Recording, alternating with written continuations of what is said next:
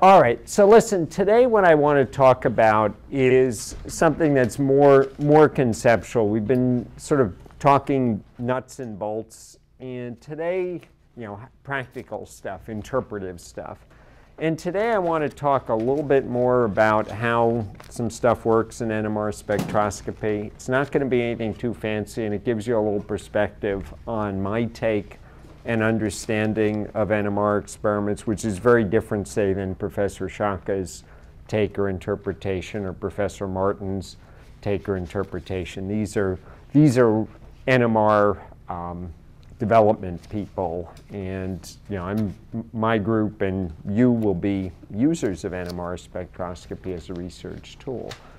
But one of the things is you can't just take NMR as a black box. As you're already seeing when you're going down using the instrument, you kind of have to keep your head about you. Oh, what am I doing? Why am I locking it? Why am I shimming it? What's the shimming doing? What does it do if I don't do this?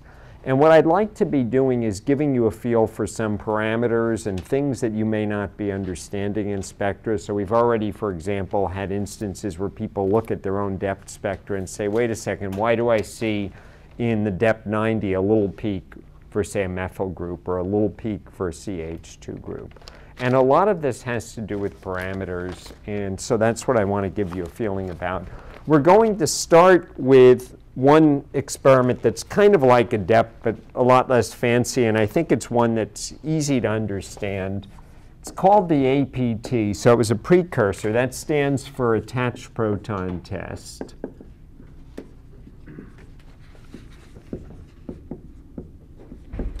And the more NMR spectroscopic name for the technique, which actually is going to make a lot of sense to you when we start to talk about how it works, is called the J-modulated spin echo technique.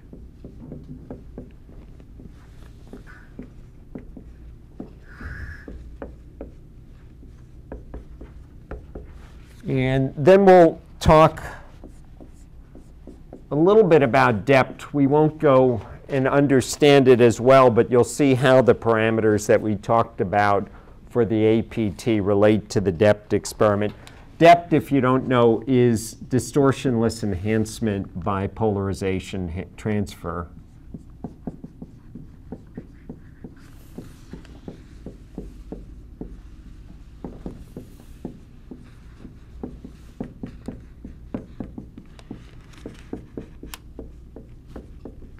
From a practical point of view, what the depth does, as you all know, is allows you to identify the CHs, CH2s, and CH3. So in other words, the methynes, the methylenes, and the methyl groups. And what the APT does is it's a less sophisticated experiment. It gives you your Cs, your quats, and CH2s and distinguishes them. So I'll say distinguishes, let me maybe put it that way.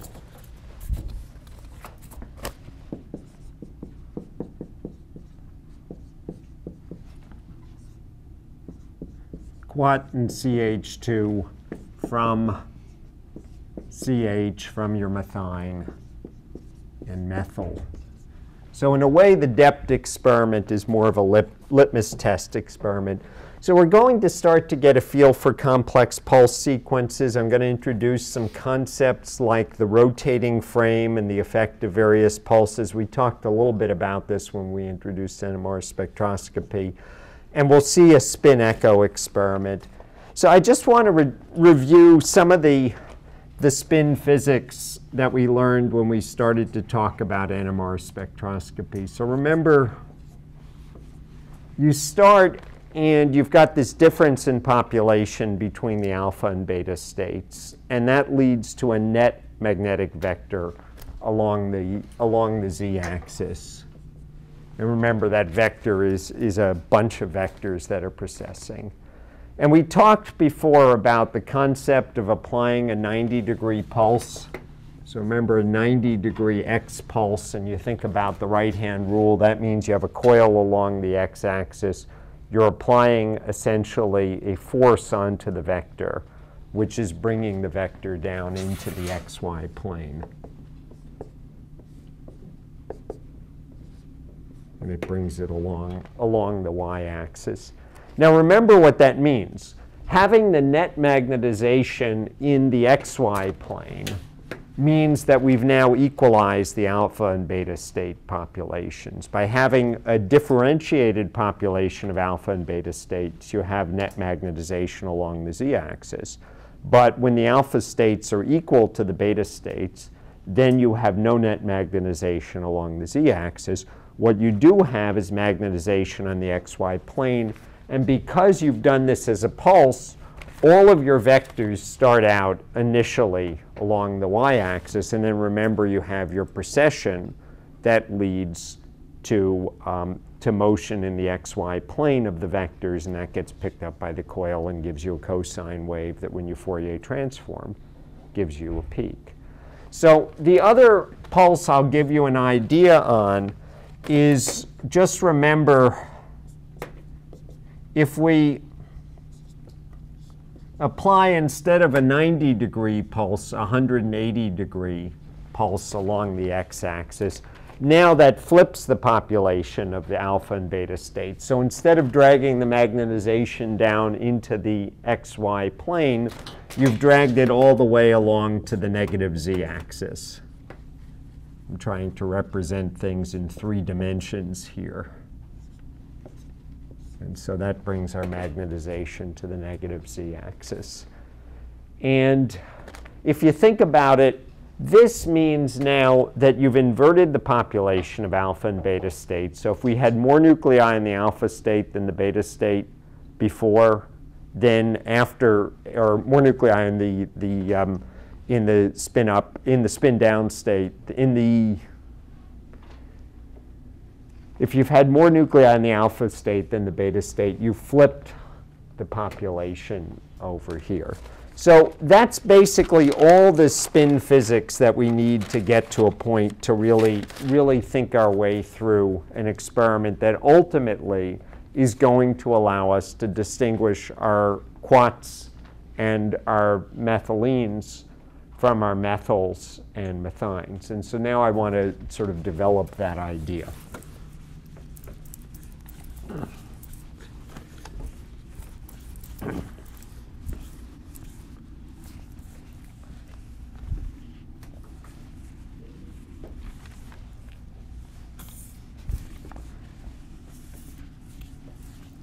And so let's take this situation here, and I'm just going to project the xy plane into the plane of the blackboard because it's going to help us to look down on the system rather than for me to try to keep making these horrible 3-dimensional drawings. So okay, so here we are in this situation where we've got our x-axis, we've got our y-axis, now we're looking down the z-axis, and we have our magnetization along the y-axis. Now remember, the magnetization along the y-axis is precessing. And so if you just think of this as a single line, it's going to precess at an angular velocity omega.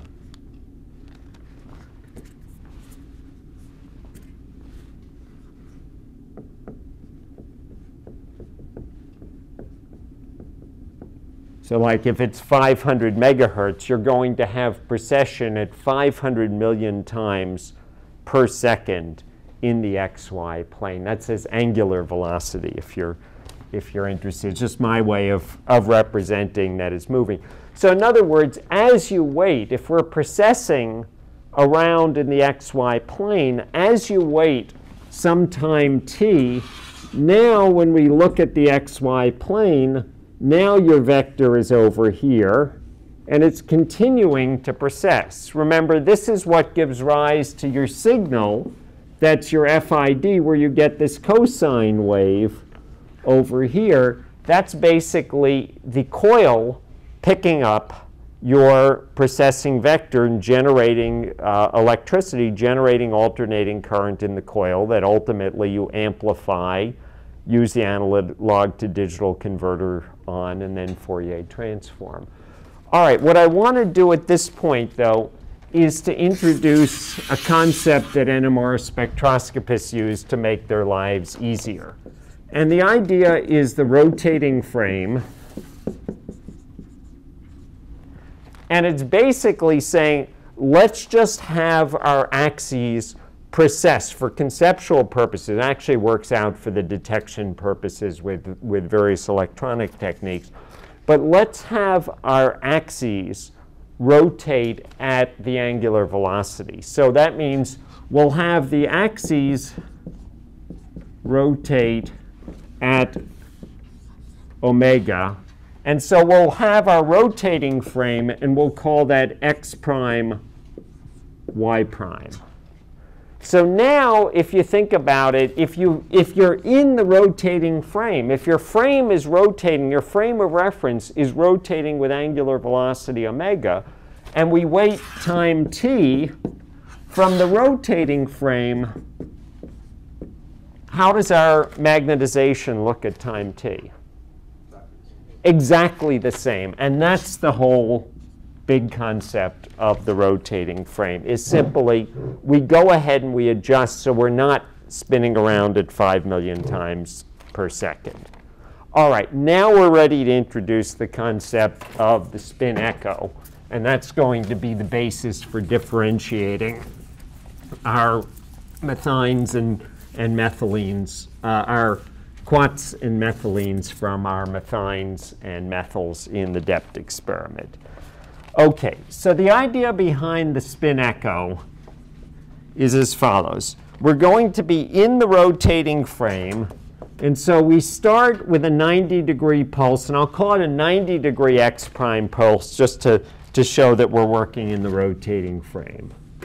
And imagine for a moment now that I have some vectors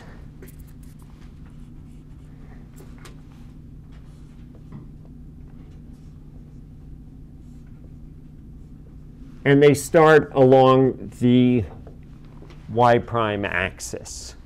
But now let's say for a moment that some of those vectors are moving a little bit faster than the Larmor frequency, than the velocity omega, and some of them are moving a little bit slower. So in other words, we've got our frame rotating at 500 million cycles per second, but some vectors are going a little faster, and some vectors are going a little slower.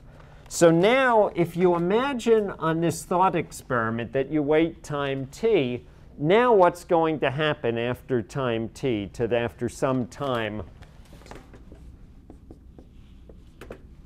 to those vectors? The ones that are rotating slower will appear to go clockwise, and the ones that are rotating slower will appear to go clockwise, and the ones that are going, I think, yeah, right, clockwise and counterclockwise. So now our vectors are going to fan out with respect to the rotating frame, and those that are going one direction are going to be going this way. I think it's actually counterclockwise in this axis system. But the point is that they're diverging in velocity. So now we've got some that are headed this way, some that are headed this way. Now imagine for a moment we now, at this point after time t, apply a 180-degree x prime pulse. So in other words, now we do the same thing that we did before, and we apply a 180-degree pulse. Now, when you do that, again, just think right-hand rule. And remember, any component of your magnetization that's along the x prime axis, when you apply a pulse to it, right-hand rule, doesn't do anything. Any component of your vector that's along the y prime axis flips over 180 degrees. Does that make sense? So when we take this vector and we apply our 180-degree pulse, the y prime component comes on over to the negative y prime.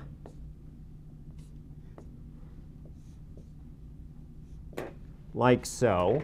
And we do that to all of these different vectors, and they've all flipped around the x prime axis. They've all gone to the negative y prime axis, and yet they are still processing at the rotating frame, but now they're headed inwards. And that's the key to this whole thing. So because they're still going in the same direction, these ones a little bit faster, these ones a little bit slower than the rotating frame, they converge inward. And if we wait another time t, that same time increment, so I'll say t again, now what's our picture at this point?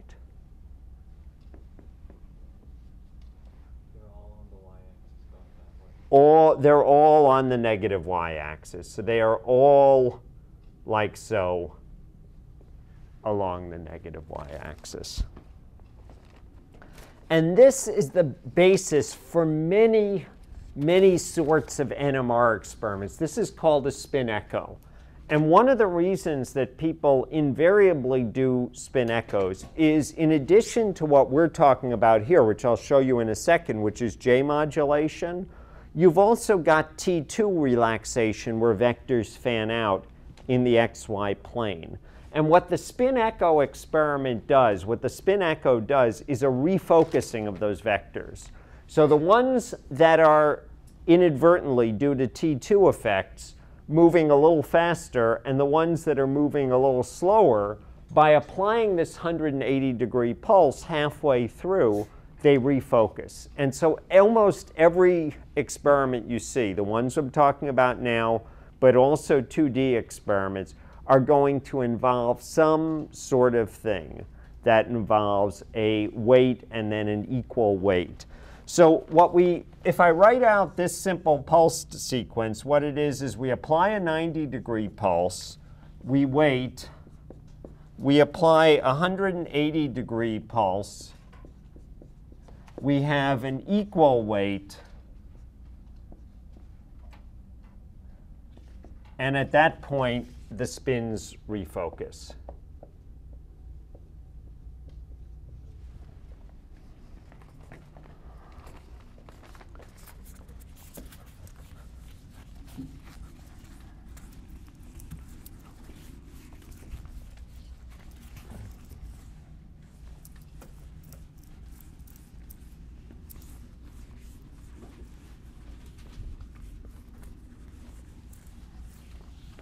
And so if you've already started to notice as you're working some of the 2D experiments, there are various delays. And you may see this in the handout about various delays. Some of the delays you've learned about in the 1D experiments may be relaxation delays, where it's just for your magnetization to return to the z-axis. I think that's what's D0 or D1 on our instruments. But then some of the other delays that you're choosing are specific parameters related to this. All right, as I said, this now sets us up for the so-called J-modulated spin echo experiment, or APT.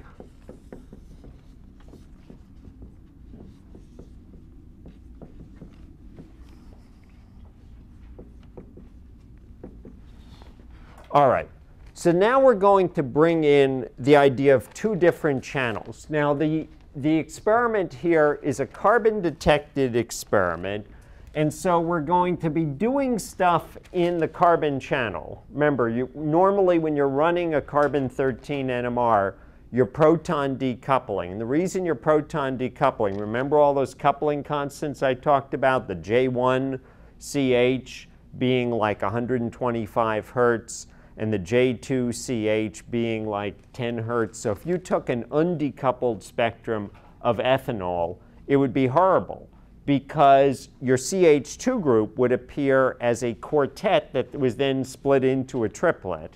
So it would be a quartet of triplets, and your CH3 group would appear as, your CH2 group would appear as a triplet of quartets, and your CH3 group would appear as a quartet of triplets. So imagine how tiny your peaks would be, right? Because a singlet is this tall, a doublet is half as tall, a quartet is 1 to 3 to 3 to 1, where the total height is the same as the height of the singlet.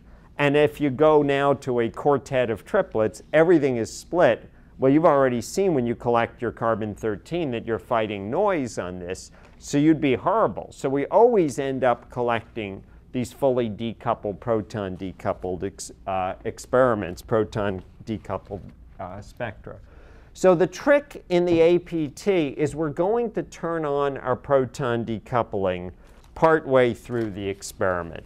So we do a 90-degree X pulse, and I'll call it X prime pulse because we're in the rotating frame.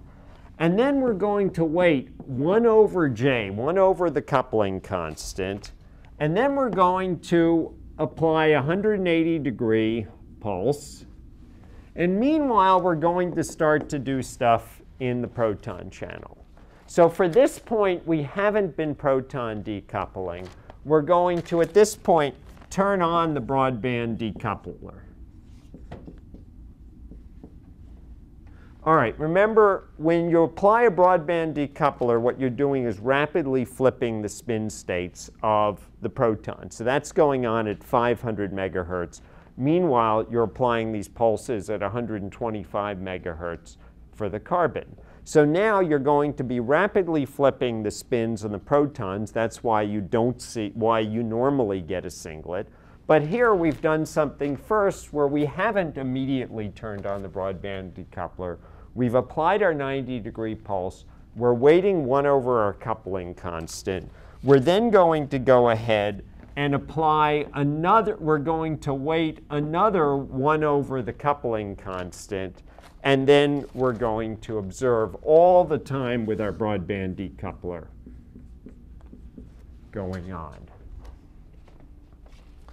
And this is, as I said, what's going to lead to the CH3s and CH2 and CHs up, and the CH2s and the Cs, well, we'll say the CH2 and the Cs are down.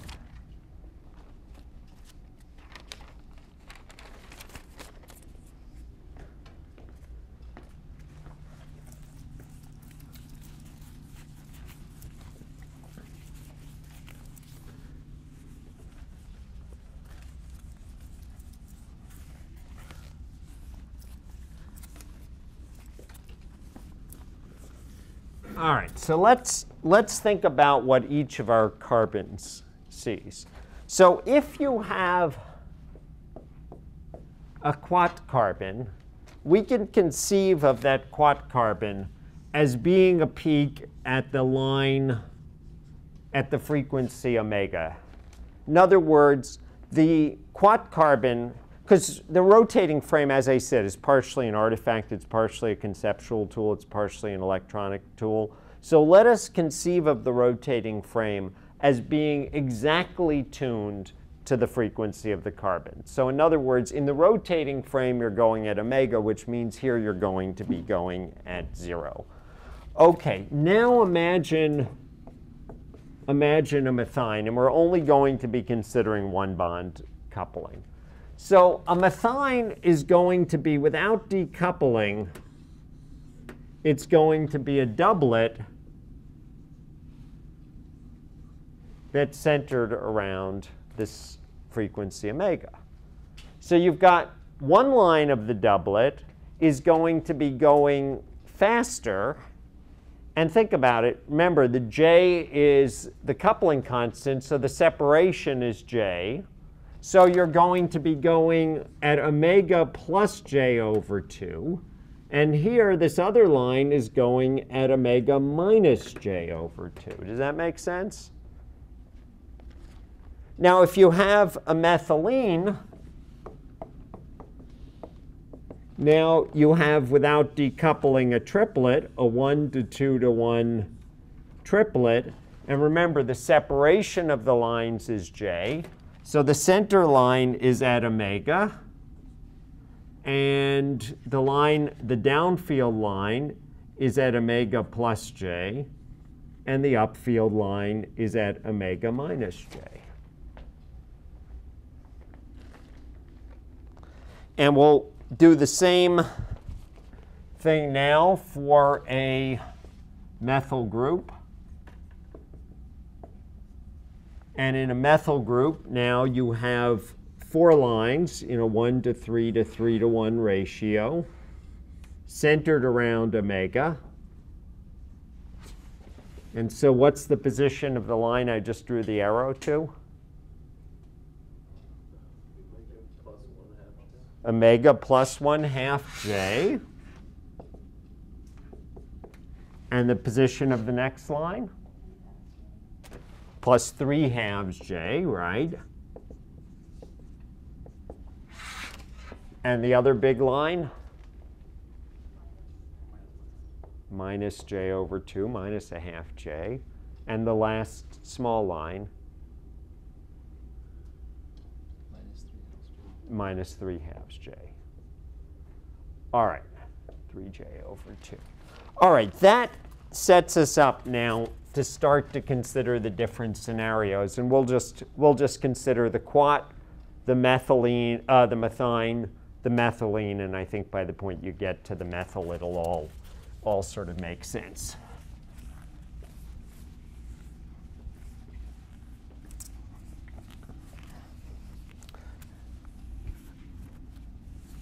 All right, so let's try this scenario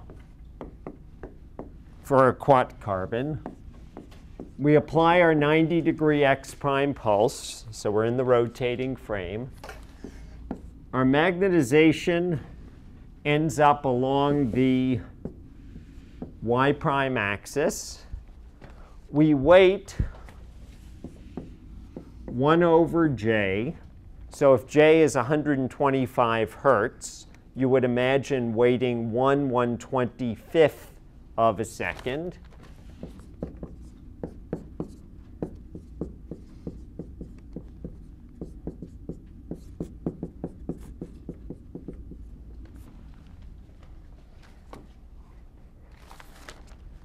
And how do things look after 1/125th of a second? Same, yeah, because we don't have any J coupling and our rotating frame is going right at omega.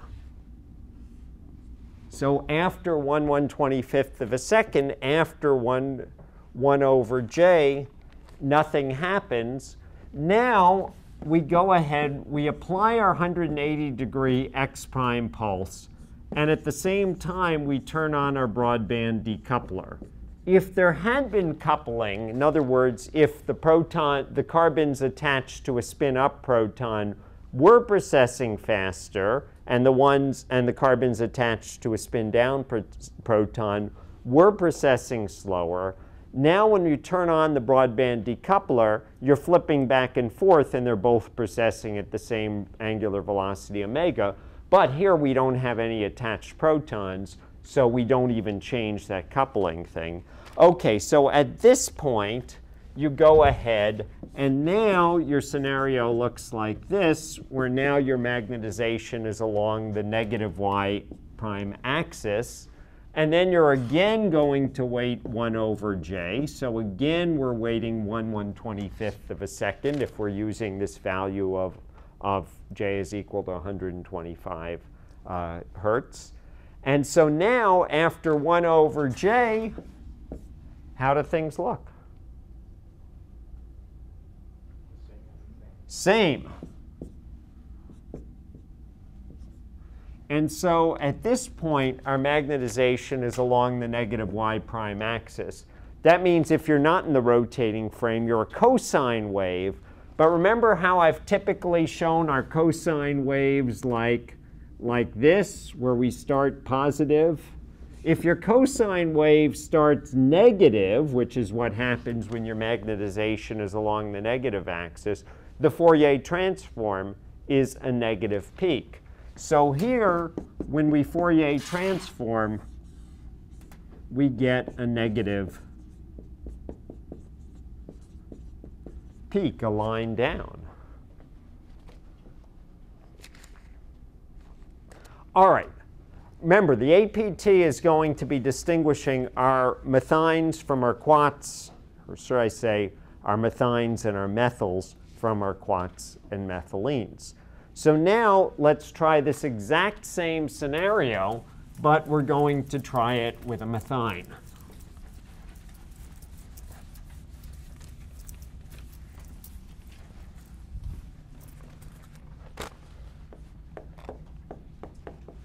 All right.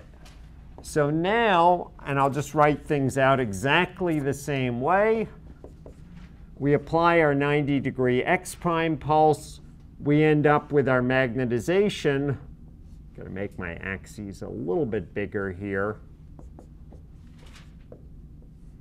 We end up with our magnetization along the Y prime axis.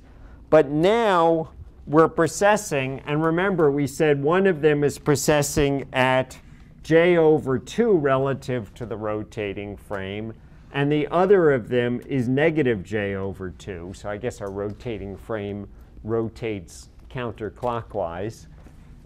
And now we're going to wait 1/J.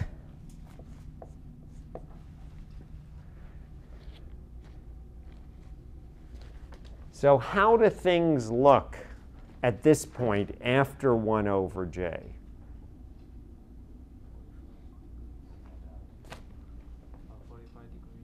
45 degrees. Everyone in agreement? So let's put this in concrete numbers. Let's say we're at 125 hertz is J. In other words, our angular velocity is going around for J is going around 125 times a second. But we're going around at J/2, so we're going around at half that angular velocity. So in other words, if you wait 125th of a second, where do you get to? 180. So you get to the negative Y prime axis. And that's the main point over here, is now your two vectors, both the one attached to the one processing faster due to being attached to a spin-up proton, and the one processing slower due to being attached to a spin-down proton, they've come by on the negative y-axis. Now, at this point, we go ahead, we apply our 180-degree X prime pulse, and we turn on our broadband decoupler. So after you've applied your pulse, your magnetization is along the Y prime axis. But you've just turned off your J coupling because you've turned on your proton decoupler. So now you don't have two separate vectors, one processing faster and one processing slower. They're both processing at the Lamar frequency. In other words, they're staying along the positive y-axis. So now we go ahead and we do this whole shebang again of we wait 1/, I guess, where am I in my drawing? OK, so we wait 1/J, but nothing happens. Except, remember what I said about T2. Remember what I said about defocusing. The reason you're doing this is to refocus any inhomogeneity in the spins due to T2 relaxation. But nothing changes in regards to this primary picture. Now you're decoupling. Your magnetization is still along the positive y-axis. And so at this point, when you observe, what do you get? You get a positive peak.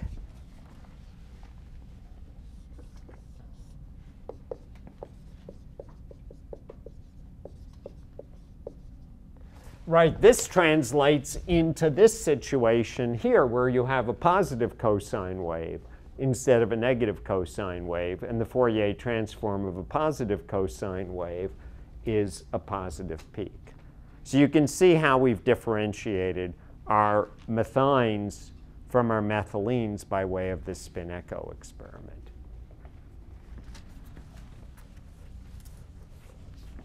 Our methynes from our quats by way of the spin echo experiment. Let's move on to our methylenes at this point.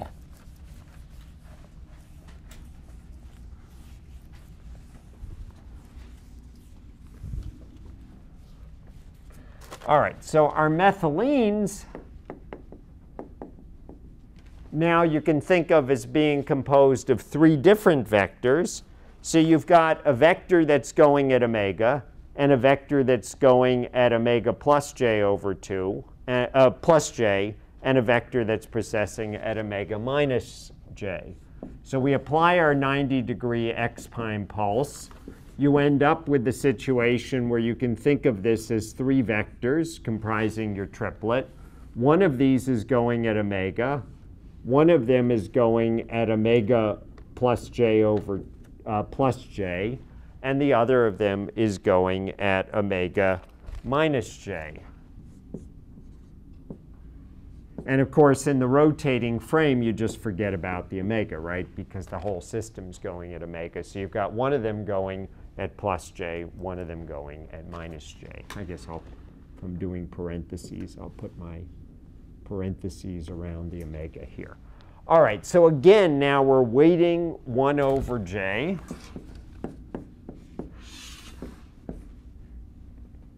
And if you can think about it, what does it mean if you weight 1 over j?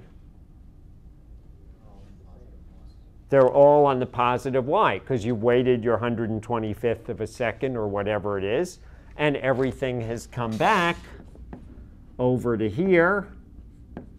And at this point, you go ahead and you apply your broadband decouple and your 180-degree x prime pulse.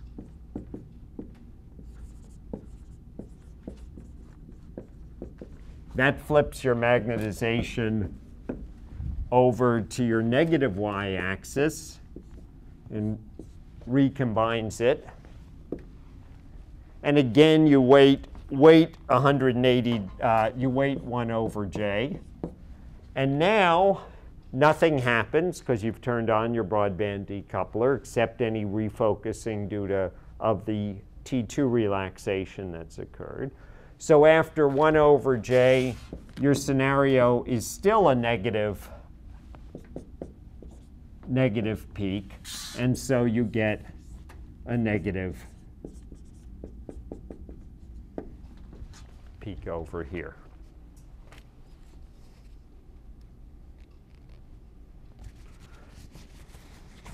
Relaxation is spin lattice. Spin lattice relaxation. So invariably, you're always fighting spin lattice relaxation. Remember, that's the defocusing in the xy plane. And so a lot of the pulse sequences incorporate these spin echoes to bring up the intensity and sharpen things back up. And so that's why, because if you looked at this and you said, well, why are you doing the second half of the experiment? Why don't we just turn on the broadband decoupler and observe? And the short answer is, well, yeah, it would work. It just wouldn't work as well. Your peaks would be less intense. You'd have more artifacts and so forth. So the spin echo gets incorporated. And it gets incorporated into all of the experiments that we won't go into a lot of depth on, like the HMBC experiment, where we're going to use it but not necessarily understand it quite as well. All right, let me show you one of these experiments. The APT is written up in Phil's handbook, so you can actually use it, but in practice you'd have no reason to use it versus the more modern depth experiment. I just like this because I think it's something that we can easily wrap our heads around for starters without too much mental gymnastics.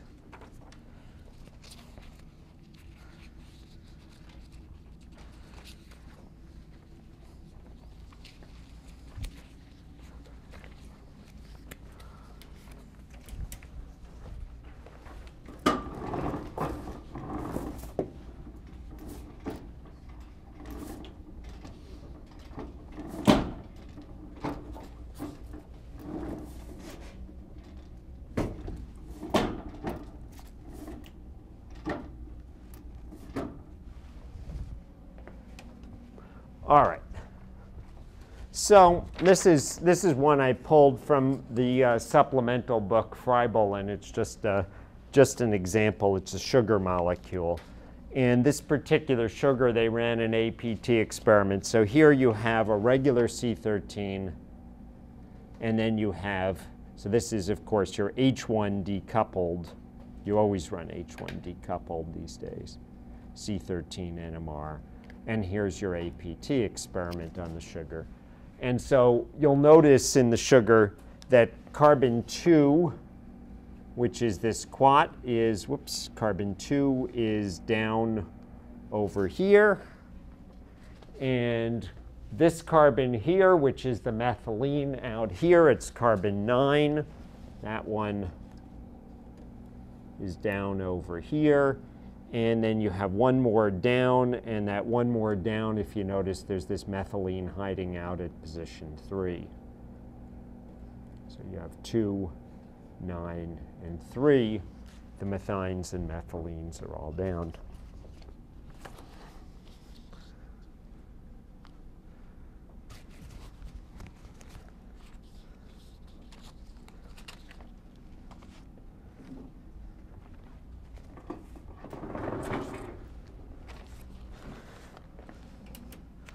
All right, let's at this point, let me raise the 180-pound gorilla in the room that should be bothering you, and you've seen this, and some of you have found it confusing on the exam, and that's the issue. That's the issue of what is J.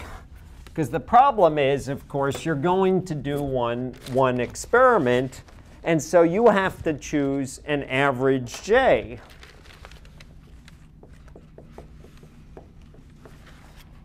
So as I mentioned before, for an sp3 CH, J is typically, J1 CH is typically about 125 hertz.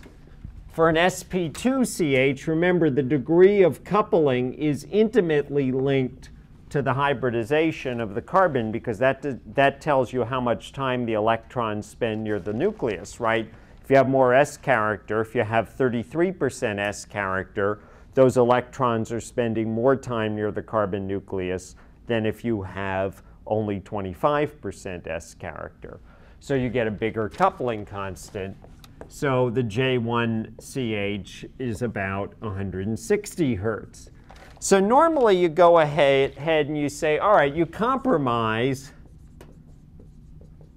and you use a middle value of 100, let's say 140 or 145 hertz. And you say, all right, that's pretty good. You can get away with that largely.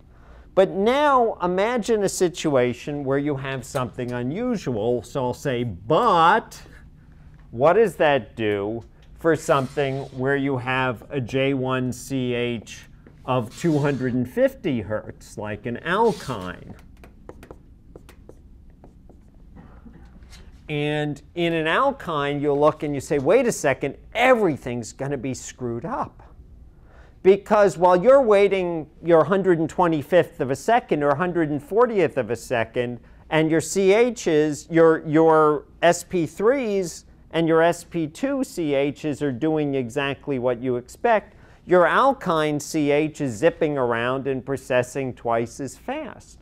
So what does that mean when you're looking at your data? That means you look at the alkyne CH and you come up with exactly the wrong conclusion about, or a conclusion, or a completely ambiguous thing where you see a peak in one spectrum and a peak, peak up. Well, we'll get to the depth spectrum, which is where it really counts. But in other words, the APT, if it's going around twice as fast, you'll come to the wrong conclusion. So alkynes end up being oddballs in many, many of these experiments, not just in the APT, but also in the depth, and then in the HMQC as well, which also relies on these types of things. And that's an important take-home message. The other one, somebody, I forget who raised this question, it was a good question over the homework, was saying, well, do you ever see, and it was something, it may have been depth, do you ever see J2CH? And I'm saying, well, no, they're usually very small. It's like 20 hertz, and 20 hertz is nothing. Well, so we had, I don't know if people, I guess about 7 people took this on the exam.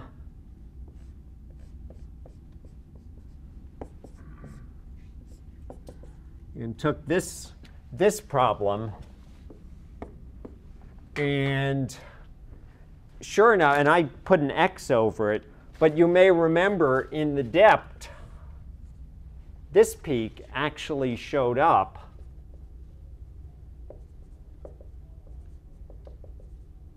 and I'm like, what the heck is going on? I just put an X on it to help you out on this.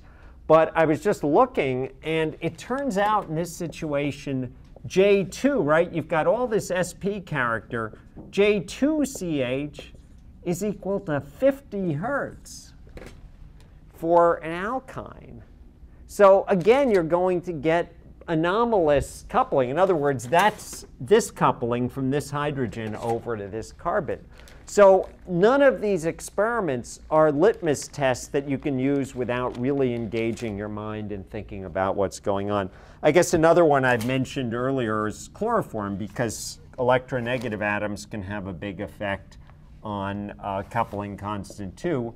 And in chloroform, J1CH is equal to 208 hertz. So in other words, even though the carbon in chloroform is formally sp3 hybridized, because you've got 3 electronegative atoms attached to that carbon, your J1CH is a lot bigger than 125 hertz. It's 208 hertz.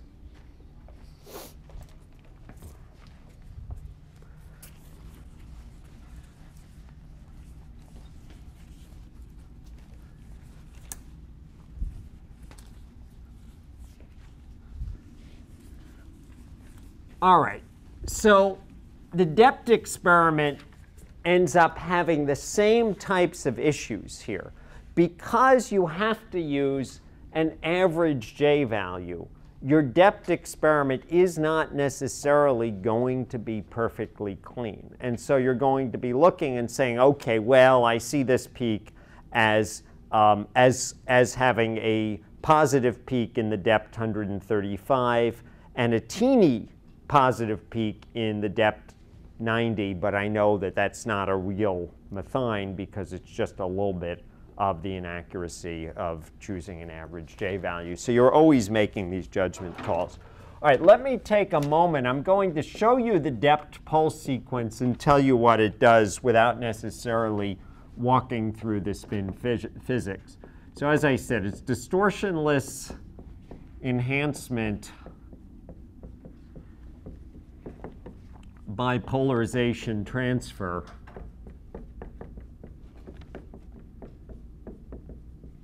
And the polarization transfer really is the key part. So remember, carbon has 1/4 the magnetogyric ratio of proton, which means the Boltzmann differential in population is about 1/4 as big for carbon as it is for proton. Carbon is a very insensitive experiment. You've got 1% C13, 99% C12, which is spin inactive. There's nothing you can do about that. You're only detecting what's associated with your C13, but then you're damned and damned and damned again by the fact that the magnetogyric ratio of carbon is 1/4 that of proton, because your Boltzmann distribution is 1/4 as big, your vector is 1/4 as big, it's processing 1/4 as fast, and each of those goes to 1/4 of 1/4 of 1/4 of the signal that you get for proton. And then you throw that on top of the 1%, and you're down at like 1/5700th the signal. Okay, so what the polarization transfer does is it flips the population of the proton and the carbon. So the carbon, in the end, through this pulse sequence, gets the bigger Boltzmann distribution of the protons. Let me just show you the pulse sequence and tell you the things that it does. All right, so here's in your proton channel, you actually start out. You apply a 90-degree X prime pulse. you wait 1/2J, you apply a 180-degree X prime pulse. In the meantime, you start doing things in your C13 channel. So at that point, concurrent with applying a 180-degree X prime pulse in the proton channel, so that's at like 500 megahertz, you're applying a 90-degree X prime pulse in the carbon channel, which is like 125 megahertz. Now you wait another 1/2J. Now you apply a pulse, which I'll show you in a second. We'll call that a theta Y pulse. Your theta, or I guess I'll call it theta Y prime pulse. That one's going to vary. You'll do 2 or 3 experiments. So I'll say 2 or 3 experiments. I'll put that in parentheses for or 3. So while you're applying the theta Y prime pulse, you'll apply a 180-degree pulse in your carbon channel. Doesn't matter if it's X or Y that you're applying. You again wait 1/2J. And now you go ahead and you finally turn on your broadband decoupler and you acquire.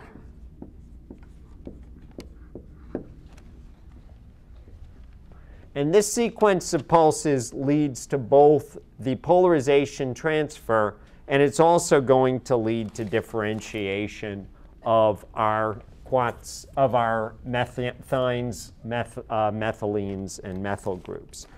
So if you apply a theta Y is equal to 135 degrees, your CHs and CH3s end up being positive, and your CH2s are negative.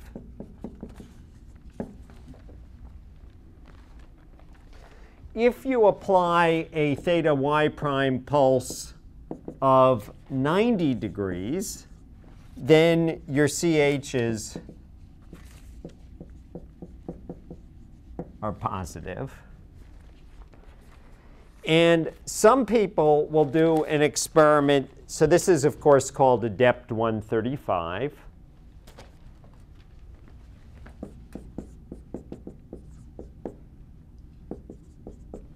And this is called a depth 90. And some people will do a third depth experiment where they do a theta Y prime pulse of 45 degrees. And in that experiment, you end up with your CHs, CH2s, and CH3s all positive. And you look at that and you say, what's there to gain? Because all of that information in the depth 90 and the depth 135 is redundant with the information the depth 45, or to put another way, the depth 45 is redundant. But what you can do is you can add and subtract your spectra to get subspectra. So you can do what's called spectral editing to give your CH, CH2, and CH3 subspectra. Let me just show you what I mean. Imagine for a moment that we go ahead and take our depth 45, in which all of these guys are positive, the CH3s, the CHs, the CH2s, and the CH3s, and we subtract from that the depth 135, in which the CHs are positive and the CH3s are positive and the CH2s are negative. Well, you subtract a positive number from a positive number, you get 0. You subtract a positive number from a positive number, you get 0. You subtract a negative number from a positive number, and you get a bigger positive number. So you go ahead, and when you do that subtraction, you get a spectrum in which your CH2s are the only thing that shows up. You do other subtractions, you can get one that you have a just your CH3s or just your CHs. In practice, it doesn't work so well, and it's messy. And given the fact that it's really no big deal to stare at your depth 35, 135, and stare at your depth 90, people generally don't do it, but you can do it as well. Anyway, that pretty much sums up what I want to say. So the main take-home message is in all of these pulse sequences, you're making choices about delays that are based on coupling constants. And if those choices, they're always compromises, they're always estimates, if those choices don't match your molecule, you will get confusing results, which means always be careful in interpreting your spectra. And when you're collecting your spectra, pay attention to those parameters that Phil talks about because they actually have meaning.